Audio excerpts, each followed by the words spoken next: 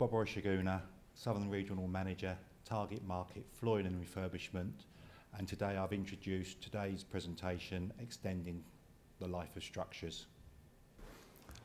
The presentation today is split into two halves. In the morning, we're looking at corrosion with Dr. Chris Atkins from Mott McDonald's and Mark Shaw from Seeker Limited. We'll then break for lunch, and in the afternoon, we're looking at composite materials with Mark Shaw again, Neil Farmer from Tony G & Partners, and Fabio Ponzo from Stresshead. And then afterwards, some coffees and some networking opportunities. But just before we start, just a brief introduction to Seeker. A lot of you would know Seeker. We are a global company turning over just over £3 billion with plants in 70, 80 new countries across the world. And I think from an interesting point of view is that Seeker have built their reputation on innovation, and we spend in excess of 170 million euros on R&D every year. That's 3 or 4% of our turnover is spent reinvesting in innovation, ensuring that we stay at the forefront of providing solutions to the marketplace. Within the UK, Seeker have 3 offices. Our head office being in Welwyn Garden City, and we have an office in Preston where our roofing team works out. But as part of our innovation, Preston is also the world headquarters for polyurethane research. So not only are we investing in the UK in research and development as part of the Seeker philosophy, and we have an office in Leeds where we have our Everbuild division are based out of. A bit about Seeker. Seeker have always been about innovation, and our first product was invented by our founder, Caspar Winkler.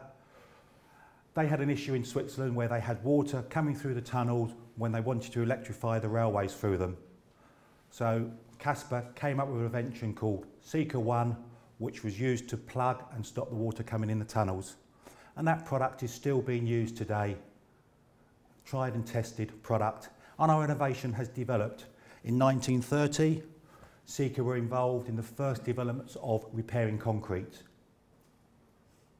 And we move on with various sections in terms of different products, polyurethane sealants and adhesives, moving on to liquid applied membranes and PVC membranes. And we move on to 1972, where we started to get involved in structural strengthening, supplying initially adhesives. And that led on to 1989, where Seeker were involved in the first installation in the UK using carbon fibre to strengthen structures. Following the philosophy of innovation, in 1996, we started to introduce corrosion inhibitors into the repair philosophy. And we celebrated 100 years of Seeker in 2010, based on innovation and building trust, to where we are today, where we're involved heavily in 7 key marketplaces. Concrete, selling admixtures into the marketplace to improve the quality and performance of concrete. Waterproofing, where we're trying to keep water out of structures or getting into structures.